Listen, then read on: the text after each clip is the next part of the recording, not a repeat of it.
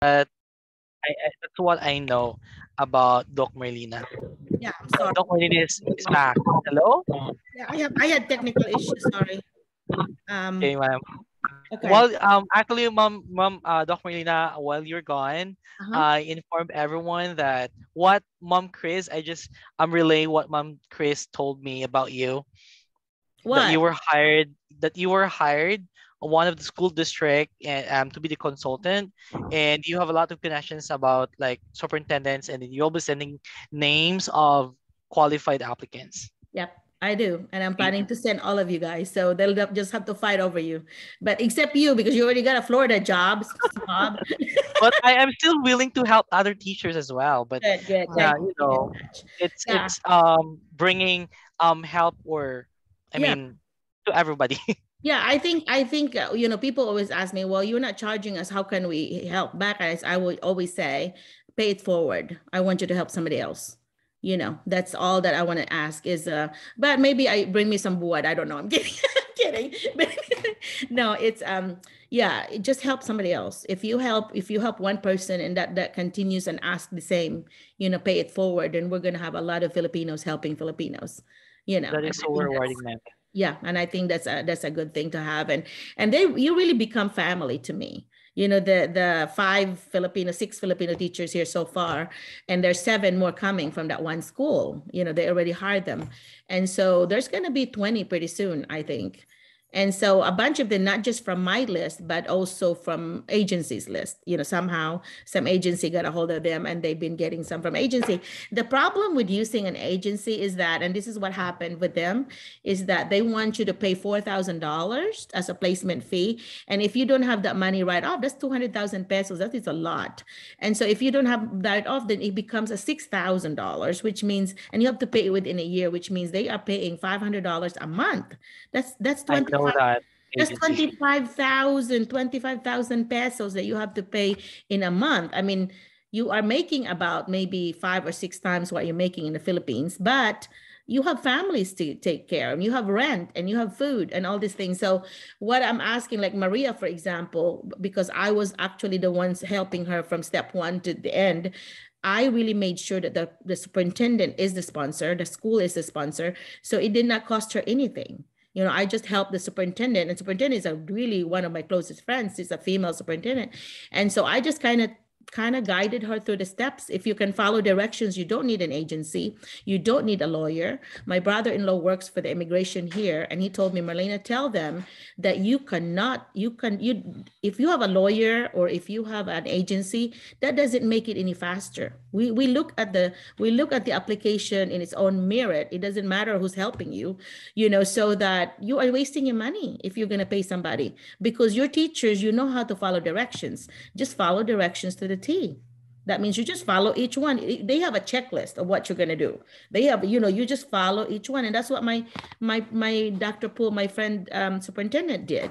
And she got Maria here. In fact, Maria was gonna be interviewed 3 or 4 months later, and she wrote a letter to the immigration saying, I really need this teacher like now. And so they moved her interview, closer. So she was able to come here faster because of the letter from the superintendent. And my brother-in-law said that really carries a lot of weight. If they write something coming from the school in the school letterhead, that carries a lot of weight for them, because they realize that there is a shortage of teachers in the US, and especially in Arkansas. Kasi ang mga tao gusto man maadtog New York, maadtog Florida, maadtog mga famous places ba. Ang nakakuan lang ana dong, for example, kanang sa Florida, mahal kayo ilang abang.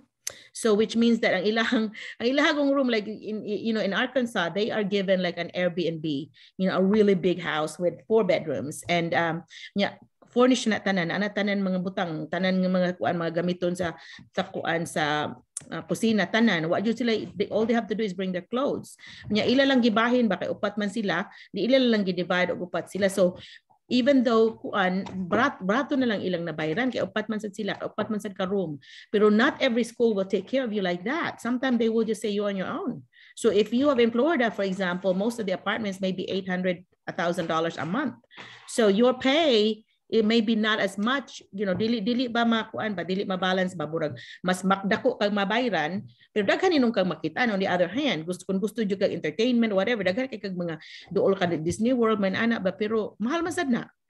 Maadto sa kag Disney World, for example, $100 a day sa mangbayad na sa gate nya, lain na sa ng uban-uban, whatever. So it's also gonna just kanang sa imong gusto ba. Sa Arkansas, burag probinsya. If you like a province, you're fine. Akong sister sa Australia, for example, nga anad kayo ka ng mga syudad, in siya pag ari niya diri, in siya, uy, nakapuyo ka diri, no nga probinsya kayo nga rin. Kay anad man siya nga 10 minutes to good siya sa airport, kay perting ko ana ba, burag city jud, burag Cebu jud ba, burag Manila jud. Unya kanang maanad raman ka. Kay ganahan man kay ko sa kanang ganahan kay ko kanang probinsya ba nga, probinsya pero naatanan ba, everything's here, all the modern amenities and everything. The only thing is if we go to a big city, mo drive mig 2 or 3 hours dito na sa Little Rock or sa sa Springfield, Missouri, Memphis, Tennessee, what's Graceland, Elvis Presley's place, that's very close to where they are, the Maria and them were living. But anyway, so daghan kay kag makita nga rin na go back to driving again. Kinsa may mudani mo kung wala di ka mo-drive. Kung maadto kag unsa imong makuanan, for example, spring break Manila next week, ako silang kwaon, nya ako sila isuroy-suroy para naami lingaw sila ba kay mastak ra sa balay. Nya you have to take your TOEFL. Who knows what TOEFL is? Teaching of your fluency. Yeah. So Maria already passed her. So angon ko niya mag-hotel taday the night before. So kanang sila magsayo ka sila matog. Kanang kuan kita maglingaw-lingaw ta samtang sila matog sila kay pero magduwa mi kanang we'll just have fun, but I'm gonna bring a lot of games and things, and that una kong mahjongan. I don't know if they know how to play mahjong, but I'll bring a bunch of little games that we can play, and then ako silang suroy-suroy after magsuroy-suroy me. So anyway, so that's the thing though. You want to make sure that there are some kind of burag connections nimo ba na kay nga toy, at least na kay kaila or somebody kay ngano lonely kay ka. You will feel so lonely kay sa Pilipinas. Anad man kay ta nga naagitay mga silingan na daghan nga ka ila ana tanan nga ri kay kuan uban nga ri mga silingan nila mo kay kaila. I mean, in Arkansas, kaila jud mi kay of course, gamay ra mi nga town, so kaila sa nako kay maestra ko diri for a long time, unya nakaila sa nako kay naami mga negosyo diri akong bana, unya kanang kami sa unay tag-iya sa internet kani og sa kanang cable nga ri kami tag-iya nag-build akong bana, so kaila sa nako tungod ana. Pero kanang ang mga uban nga Pilipino in town kay dili wa sila kaila, lonely kay sila. Even though sometimes you might be in a big city, but you feel so lonely kay, for one thing, wa pa jud kay kwartaan, magtigong pagug ka kay kasagaran nga rin mo ari ka diri na am kay utang. You have to make sure nga mabayad pa ka ang utang nya, napaka agency, nagbayad pa ka sa imong agency. So you just want to make sure nga i-balance nimo ba what am I be willing to sacrifice. So kanang mawarning na ko nimo, Arkansas is not gonna be a place nga burag city jud nga ana dako jud nga siyudad, pero you can just drive there. I mean, you can be driven there. Nga kung gusto gyud siyudad ato ara usa ka oras from you where you are na ay dakong siyudad. Whatever, pero naiuban nga dili gyud makaantos ana kay ana jud sila og kanang kuan, ana jud sila nga kanang kinahanglang party every night kana bar man ana. Arkansas is not a good fit for you. Unless you choose Little Rock or some of those big places. So what you can do is Google. If you find a place that you want to apply in Arkansas, Google the population of so-and-so, Arkansas, and then it will tell you. So if you have anything about 8,000 and above, like mine is only 2,500 people, and my small town of Salem has 2,500 people. We pretty much know most people. Like if you get a wrong number, they'll tell you the right number. I'm kidding. But anyway, so yeah, it's a small town. And so Helena is bigger. So I think 4 times bigger than like Helena, where Dr. Strickland is. It's about 4 times bigger than mine. And they're so close to Mississippi. So you visit another state, within 10 minutes, you go to another state. And that's where, so you have other places you can visit. But in mine, I'm 15 minutes from Missouri. So if you look at Arkansas, the map of the United States, Missouri, you see Arkansas there's Louisiana on the bottom, and then Arkansas, ang ako ang nasa ibabaw sa Arkansas, nga doon na sa Missouri, kay Missouri may dito sa ibabaw.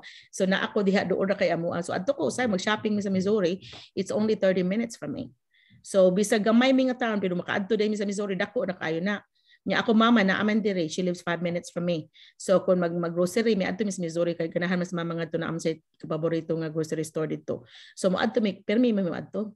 But kung duol mo na ako, oy kaso ka haon na ko retire na gud ko. So bisag kanang usa ka eskwelahan nga wala ko gi-hire, I still go and visit her.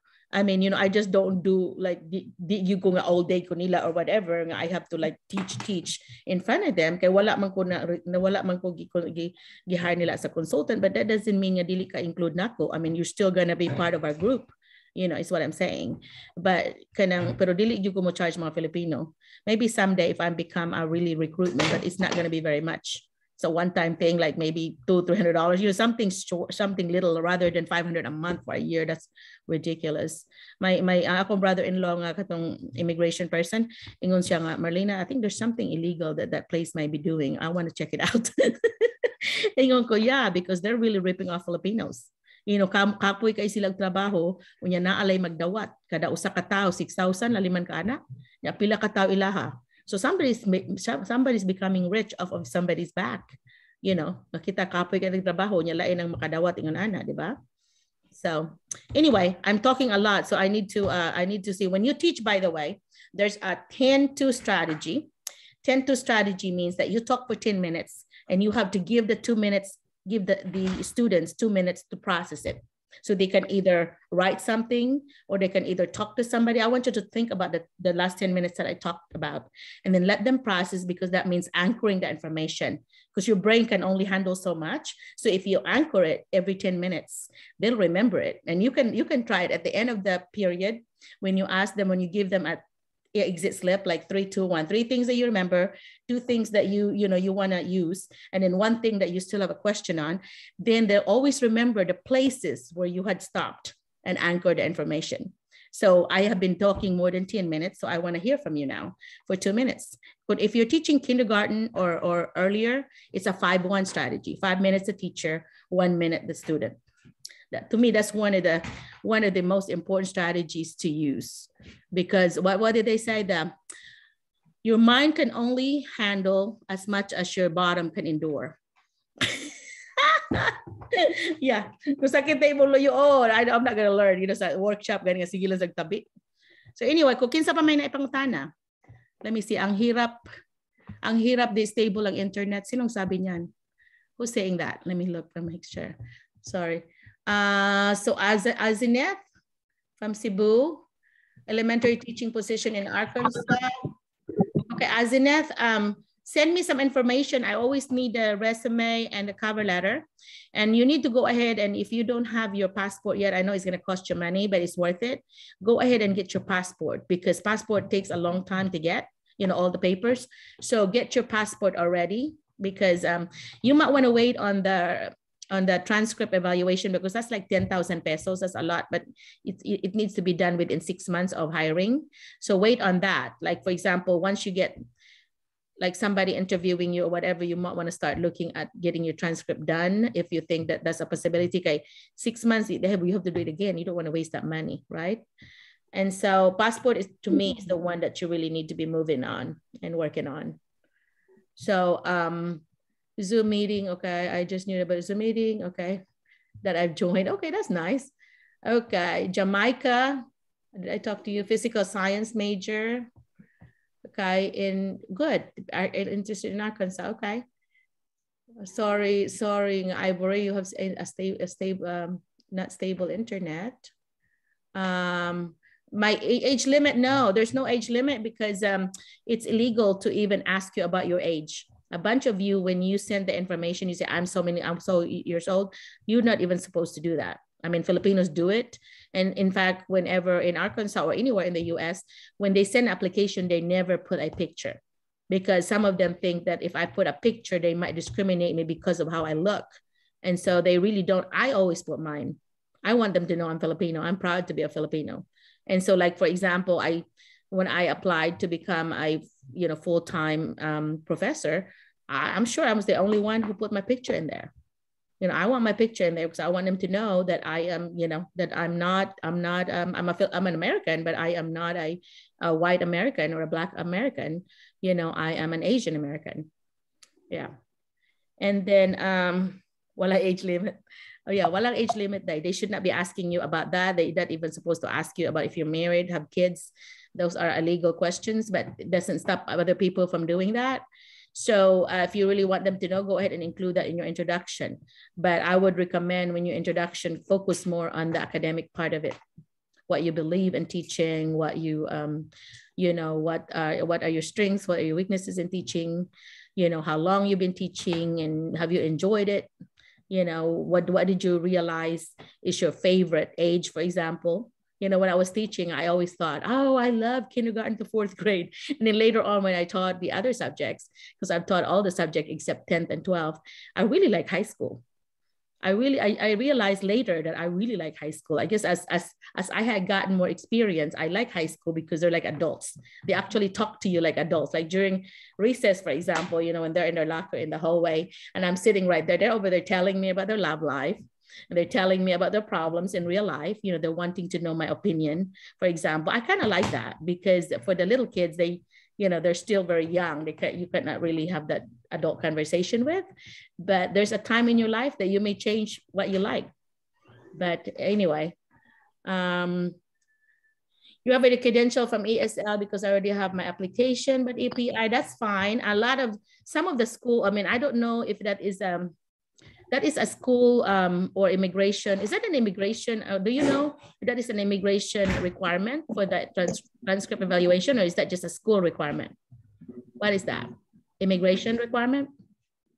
Anybody know? We have the required, ma'am, from the API. API, okay. So if it's required, then you have to do it, right? You have to follow it, which means that you really need to be aggressive about finding one because they do have a 6-month thing. And that's why I wanted to go ahead and send, like this time is when they are already looking at hiring for next year because school here starts in August, usually 3rd week of August, and it ends around 3rd week of May. Some schools would end up like end of May, depending on kanang kuan kung daghan ba sila off nga off times during the year. Pero kasagaran, you have to serve 180 days is what the required, 190 days is what the required student-teacher interaction days. So usually it's 180, but then the 10 is like days nga professional development, so PD days. But different schools will do it differently as well, but I know the requirement for the state, that's what it is. And anyway, so for elementary and high school students, you also have, of all the 50 states in the US, 9 of them still do spanking. They would still, mamunal bang mga bata ba? They still do that. So when I taught, I told my principal, I said, I do not feel comfortable. I'm sorry, but I don't feel comfortable spanking kids because you might get some parents that kanang, if you put a mark in their kid, they'll take a picture and sue you. And if they win, you could lose your license, and you have to register as a sex abuser, sexual abuser thing. So you do not want to do that, especially when I was an administrator at principal. I told my superintendent that I'm sorry. I know that part of this is like the school does corporal punishment, which is bunal. And I don't feel comfortable about that. I'd rather send them to an alternative, educational setting. Kay kuan man kay naamagyo na sila atuan kay nga maestra gani nga stricta kayo nga adto sila mag-work. I would rather do that or suspend them. But I'm not gonna spank them because I can just see the headline that he's a Filipino teacher, spanking these black kids or white kids or whatever. I do not want that. It's not worth my license. It's not worth my life. You could go to jail. So because it's like abuse, you don't want to be abused, but there are still 9 states in the US. Arkansas happens to be one of them. Mamuna lang gihapon. I think Florida, it might not be anymore. I don't remember. I have to Google that, but I know at one time I Googled it and there were 9 schools in the US that still do corporal punishment. So I just want you to be aware of that. You don't want to tell them that during your interview, of course, because they might stop them from hiring you, but later on, be honest to your principal that I know this is, and I think what I also would like to tell you is if you're planning to apply to that school, I want you to check the website out and I want you to read everything that's in the website because that really helps you when you answer. especially their student policy handbook, their handbook for everything from student to parents to teachers handbook and so on. You might want to read that because that's what they follow. And every school has their own. They even have a technology handbook where, you know, if they're allowed technology, when do they do that? And some schools would allow in the classroom because they use it on strategies like Poll Everywhere and Kahoot and all these other things. But some schools are not. And sometimes it depends on their IT person, their technology person that every school has. Some of them are so old fashioned that they don't even allow Facebook. They don't allow YouTube and all that. Stricto kay ba? So when I talk to them, I would say, you know what, these kids are using it. You just have the matter of filtering what cannot be in, but you cannot like just stop them from using it. That's social media. You know, that's something they do on the recess time or their, you know, time. But of course, I'm more of a, you know, modern thinker, not an old fashioned thinker, although I'm 54 years old now. But anyway, so I really believe that kids should be allowed to use technology. But some of your administrators who are already like really older and they're not very not seasoned on using technology, they're digital immigrants instead of digital native, they really don't feel comfortable about having the kids have their phone at all. Although some kids can even text inside their jacket. I mean, I remembered when I was teaching English to the 11th grade, I was like, okay, I want hands on the desk. This is so important because if you are distracted on this, you're gonna fail the test. We are reviewing or we're doing something important. I really do not want anybody texting under the jacket like as if I don't know. You know, you can check my driver's license. I was not born yesterday. But anyway, but some teachers, you just have to have a balance too, you know, because sometimes the kids just hate teachers that are so strict. Like, you know, we tend to be very strict because we come from the Philippines and in our culture, there's just no nonsense. We're just like, we are so formal and we want kids to behave. But here they're so informal. A bunch of the schools here are so informal that they want to be laid back. You want to be a teacher that understands where the kids are coming from. You know, Maria has a very good balance of that, for example. She would like, you know, she's very friendly with them, but at the same time, she's kind of a little strict whenever she, you know, she has the rules and she would tell them, no, that's not allowed, whatever. But then she relaxes, like during break, whatever, she just like visits with them. And I always tell everyone, knowledge of content is knowledge of students is just as important as knowledge of content. So you need to make sure that you have this balance, that you know your subject that you're teaching, but you also know who you're teaching, which means that you need to visit with your kids. You need to go to get to know them, like go attend their ball games, for example. I always attended ball games and I always saw my kids that sometimes they are not really good at school, but they're really, really star basketball players or football player or soccer player. And that's something that you could use during your conversation.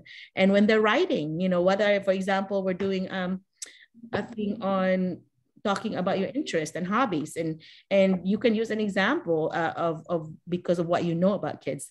An example of this is I had a student named Kyle.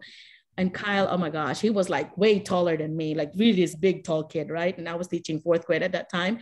And ang mga maestra from kindergarten to 3rd grade said, oh my gosh, Merlina, na kay Kyle, oh my gosh, luoy kay ka. Kay si Kyle na sa imong klase. Kung ano, what's wrong with him? Kaya di man ko, I always believe that children will start fresh.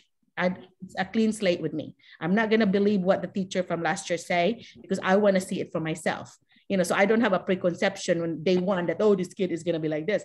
Everybody's going to be in the same slate with me. And so but of course you hear this because they tell you in the lounge. And so I was just observing him, and he tends to be like want people to his peers to know that I'm the boss, you know, kind of type thing. Well, I really want to know unsa man gyud ganahan ani batana. So I found out later nga gusto ni kay aeroplano. Crazy about airplanes. He was always folding airplanes. He was always drawing airplanes. And so I said, I got him because my akong husband piloto man. We had 2 airplanes at that time. And so I said, hey, ako ning magamit. So akong giinan akong boss nga principal ko nga pwede nga akong i-change ang naaman may units. Ko the last unit in the year is flight.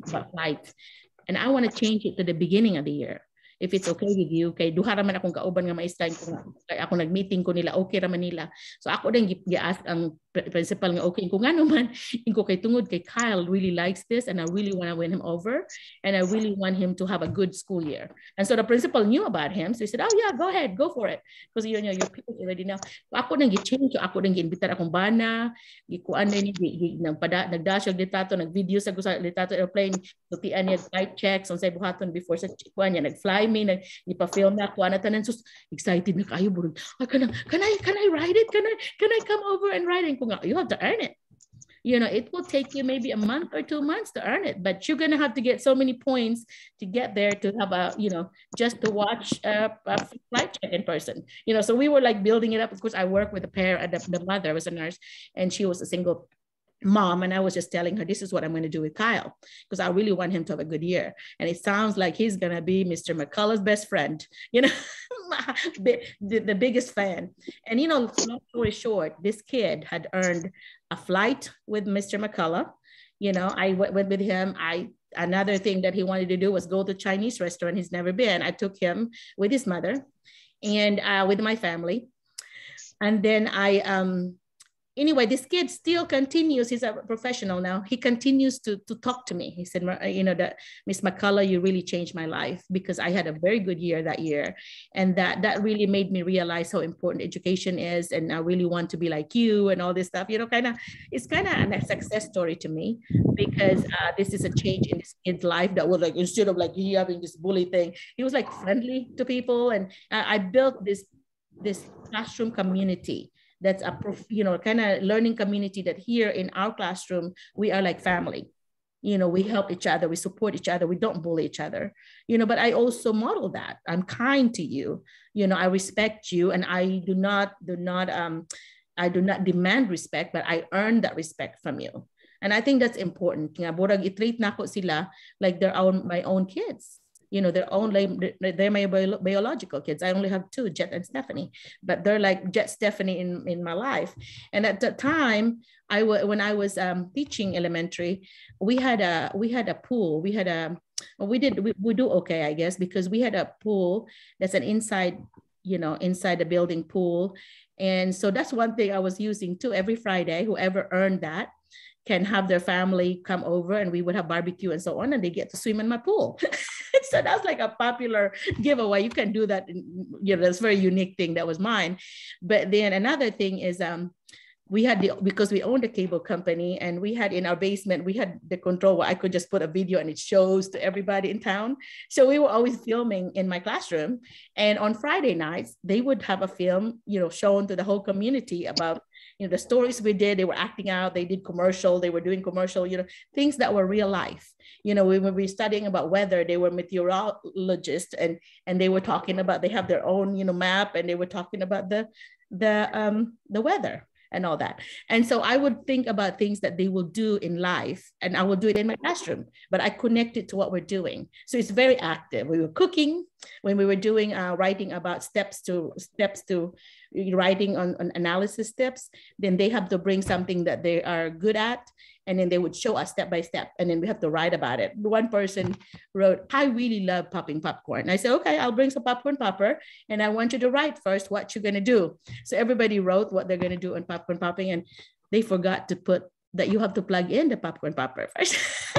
So they were like following the direction. I'm like, oh, we forgot that. You were supposed to plug it in first, you know? So it's kind of neat, because they're excited about it, because it's not just a boring lecture, but it's really things that you can use in life. And when you teach, you should do something like that. Try to always check with your principal though. If you're not sure, like my sister's so funny. She was a science teacher. I know she was a 6th grade teacher, but she taught all the subjects. And so she's one of those that my sister Myla, she's our youngest, so she's a teacher still. And she came to our school. She was in another 45 minutes away, which is back now, but she got divorced, and I wanted her to come to Salem. And because her ex-husband was really not nice, and I don't want her to, you know, be still in the same town. So we helped her buy a house. And so she bought a house here. And the first thing that she wanted to do, she wanted to do a chicken mummy thing, because they were talking about Egyptian, you know, the Egyptians were actually mummifying chickens, mummifying cats, mummifying animals, and of course mummifying people, right? So she wanted to do that. She had 4 groups, only 16 kids. So she had 4 groups of 4. And so she bought a live chicken and she had them to mummify. They would put all this gauze and all this thing, and they buried it in the yard. Can you think about what's wrong with that? The next day, the principal came and said, Miss Marlette, I want to talk to you. He said, what did they do? You know, she was like wondering what she did. She said, well, Miss Milet, can you explain why we have all these gauzes in the yard, you know, in the playground where the kids were playing? They were like over there because the animals at night were digging this chickens, and they have this chicken. Of course, they ate the chicken, but then they left all this, you know, mess in the yard. And Milet said, oh my goodness, I am so sorry. I'm going to make sure that we clean it up or whatever. And she did, but she said, I apologize. I'm so new here, but I will make sure I'll ask you permission if I do something, something major like that. You know, I said, there's so many things that could have gone wrong with that. And for one thing, you have salmonella. You could have gotten people sick, you know, all this, but she was just so one of these really excited people. Like if you think I'm hyper, she's like 10 times hyper. Yeah. So, but she's an awesome teacher, but anyway, so what else do you have? Let me check some more of the thing. Kababayan, Bisaya, yep, Bisaya Taday. Odong. Part of the orientation, I learned a lot, okay. Have a credential evaluation, okay. Tell me about FCE, somebody? Tell me about what FCE is. FCE is a foreign credential evaluation, Okay. wherein you're, yeah. Okay, but you use different companies like Spantram and all that stuff, right? Yes, ma'am. Okay. Yes, ma'am. But that's the 10,000 pesos one. So I feel bad that you have to pay that. But, you know, that's why I said on some of my emails, I said, save all your receipts, because some schools are very, very generous, and they would actually say, oh, I want to reimburse you, but they will never reimburse you without a receipt. So sometimes, especially if it's a really good friend of mine, superintendent, I would say, hey, you know how poor we are in the Philippines. It might help so-and-so if you do this. And they usually listen to me. So that's a nice thing. You know, they would, if they are so embarrassed to ask the administrator, they would tell me, and I would tell them, you know, without saying, oh, you know, so-and-so said this to me. I would say, have you thought about doing this? You know, I would just ask them, but really I was told by the Filipino friends that they needed that. And they would not have been aware if it was not told to them. On the other hand, the administrators sometimes do not know the Filipino teachers yet. So they don't know how to like really talk to them or whatever. So they would get through me. They would ask me and said, Merlina, can you find out whatever? You know, I said, yeah, okay, I will. And so anyway, so there's an advantage there. And of course, I'm in Arkansas, and I'm trying to expand to other states because I have friends from all over, because in Arkansas State University, we offer master's classes, specialist, and doctorate. And since I've been teaching the master's level and specialist level, and in every semester, I usually have 500 students, and every 25 students, I have a graduate assistant who are actually teachers. They're actually licensed teachers that are, a bunch of them are friends of mine, and they get paid per student to help grade papers. So I have all this list of students from all over the United States that are teachers in their particular field. So I have actually kept up a database of all my former students, and I've been there more than 10 years. So, you know, while I was teaching, I was also teaching at the university. And it's kind of nice to have to find, I could sort them and see who are in that state. And I'm planning to actually contact them and say, hey, if you need some teachers from the Philippines, I will, you know, I have this list. So, but I will start from Arkansas just because I'm from here. But if you have other states that you want to go because you have relatives there or whatever, you let me know. And I'll try to find out if I know someone there. Usually it helps when you're not just a stranger emailing the administrator. It's like somebody knows you. So you go through that like that way. And so that way they could actually talk to the principal or superintendent and say, I have a friend, or I had a professor, you know, Dr. McCullough that's helping other Filipinos. And this is the list that she gave us. Can you consider this or whatever? Because the list that I'm giving her or them would have a list with all your information, like number, your name, and next to your name, I put math, high school, whatever, you know, that way they'll see immediately. And then the next column is number of years, and then what your degrees are. And then I put what I have of you, cover letter, resume, passport. Some of them already sent me those. And then I put link to your resume. Every one of you has a folder in my Google Drive, and then the link to that folder, they will link on that, they will click on that, and they will see everything you've sent me. So that's why if you send me things that your potential administrator would be able to see that, because that's your file. So you have, some of you had files with 10, 12 things in it. Some of you, most of you have 2 things, because I have the cover letter and the resume. So if you feel like, I think a copy of the passport just with the picture would help, because they know you're pretty much ready to go.